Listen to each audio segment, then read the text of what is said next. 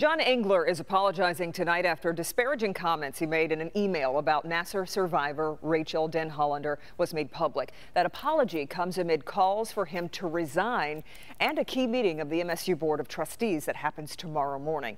Jermont Terry is following this story for us tonight, and Jermont, the trustees are responding to that letter as well.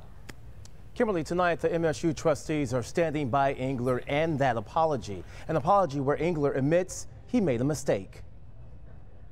That private email from Interim MSU President John Engler questioned Larry Nassar's first accuser, Rachel Denhollander.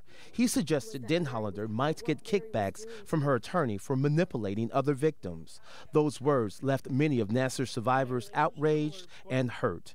Now Engler acknowledges the pain. He issued a statement saying in part, "That was a big mistake. I was wrong. I apologize." He went on to say his private email from April impaired that healing, and it reopened old wounds as many survivors felt compelled to come to the defense of the first woman who spoke out. "My regrettable private email harmed the healing process, and for that, I am also very sorry." Engler expressed regret to the MSU board, saying his words created a major distraction from the important work we are doing to make our campus safer. Despite calls for Engler's resignation, the board's chair accepts the "I'm sorry" from Engler, saying the response is appropriate and appreciated by a majority of the board.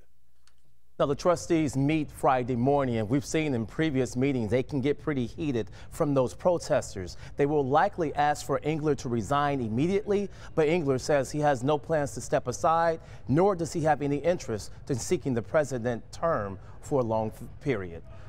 Reporting live tonight, Jermont Terry, Local 4.